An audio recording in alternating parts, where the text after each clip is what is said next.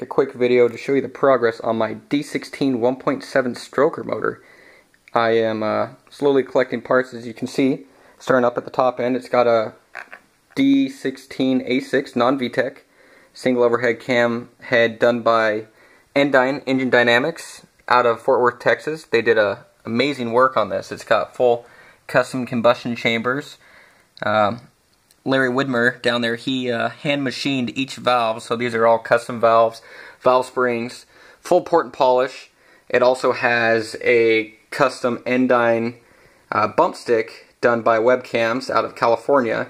They did a hard weld where they take a factory camshaft and they weld additional material on it and then grind it to the ENDYN specifications. This gives it more lift and duration, yada yada.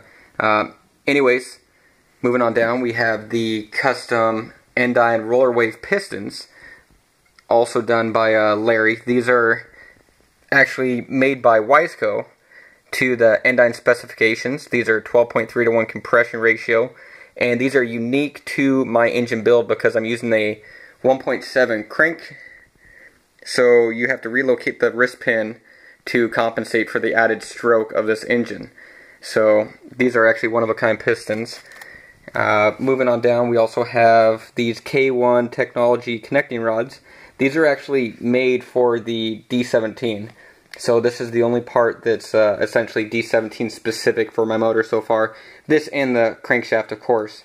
I'm going to be utilizing the stock D16A6 engine block, so it will appear stock on the outside, just look like a normal non-VTEC single overhead cam, but it's going to be a 12.3 to 1 compression 1.7 stroker motor with a custom webcam ENDYN cylinder head, and haven't made up my mind on what kind of header I want to run. I've got the Skunk 2 Alpha header, which is pretty good quality, and I've also got a authentic Mugen header made for the ZC or single overhead cam, and both are actually really good quality. The Mugen one needs to be recoated because it's obviously 25 plus years old, but it doesn't have any dents, damage, no cracks, just a little bit of the original finish on it is no longer there, so I'm going to have it professionally high temp coated, and it should be ready to roll. We might kind of switch them up and see what kind of dyno comparisons we can get between the two headers, but we'll deal with that when we get there. Haven't decided on an intake manifold yet.